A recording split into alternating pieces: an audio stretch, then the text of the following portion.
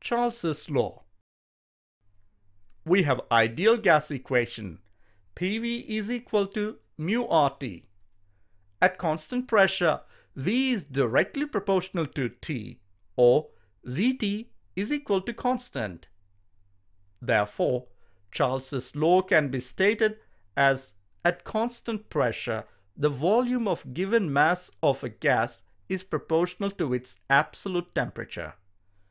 When a graph is plotted between volume V and absolute temperature T, the solid lines represent the experimental and the dotted lines represent theoretical TV curves. Dalton's law of partial pressures.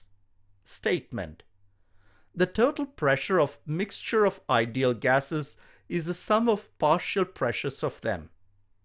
Explanation: consider a mixture of non-interacting ideal gases containing mu1 moles of gas 1, mu2 moles of gas 2, etc. are in vessel of volume V at temperature T and pressure P. Then PV is equal to mu1 RT plus mu2 RT plus so on, which is equal to mu1 plus mu2 plus so on into RT. P is equal to mu1 RT by V plus mu2 into RT by V plus so on. P is equal to P1 plus P2 plus so on.